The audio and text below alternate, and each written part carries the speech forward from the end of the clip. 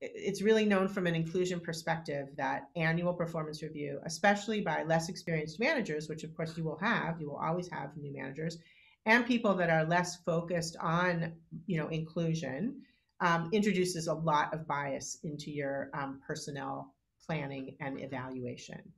The minute we start a conversation with someone, we have preconceived notions of their capabilities by what they look like, by what happened in the past.